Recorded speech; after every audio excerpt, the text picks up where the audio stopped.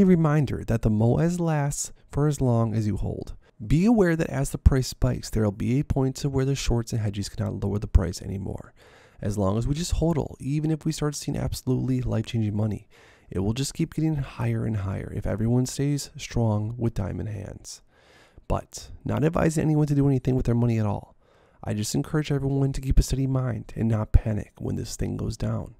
If you guys have been in this play for a while, you've lived through a bunch of different trading situations where you might wake up some morning and AMC is up 30% or up 10% or down 10%, etc., etc. And if you've been able to hold through all that and not panic, you're probably going to be just fine. Our enemies are acting like our friends, and they're likely speckled and paid off with the infinite money that they think they have all around us. Follow your heart though, look at the stars, my friends. This is the test of strength and discipline.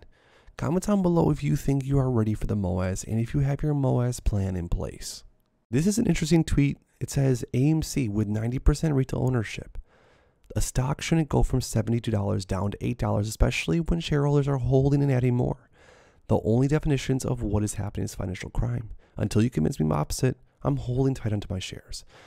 It's a really good point, guys. Now, obviously some of the apes that have been holding for a long time did sell. I mean, sure, there's trading that crosses paths every single day between sellers and buyers. But the majority of that takes place in the day trading and the hedge fund institutional front. The retail investors like you and I that have just been buying the shares and holding onto them. I mean, I still have my dusty shares that I've been holding on to since February 2021.